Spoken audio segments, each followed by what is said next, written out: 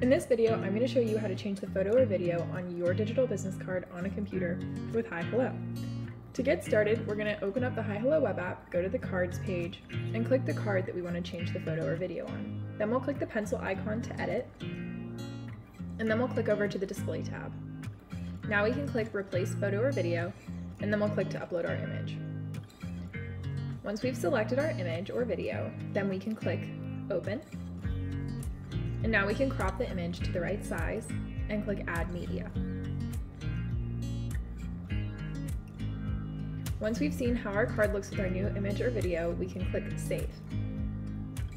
To upload a video to your card, you'll need a HiHello Professional, Business, or Enterprise plan. To learn more about those, look for a link in the description below.